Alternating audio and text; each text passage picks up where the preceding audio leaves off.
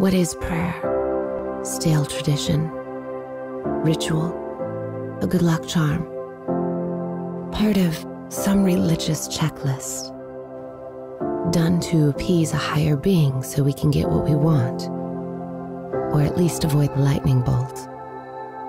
Prayer has been redefined and twisted and confused, but at its essence, prayer is simply talking to God, the God who spoke the universe into creation, who gives us life and breath, who holds all things together. This God wants us to talk to him.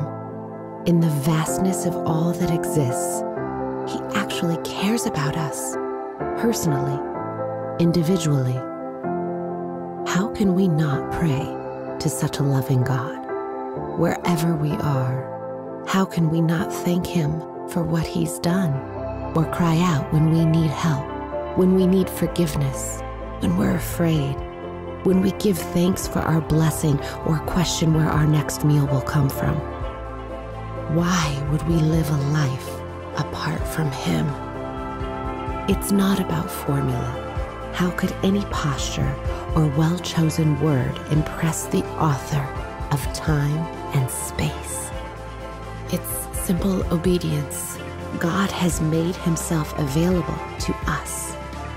He wants to hear from us. He wants us to trust in him, to acknowledge our dependence on him, to draw near to the one who loved us first.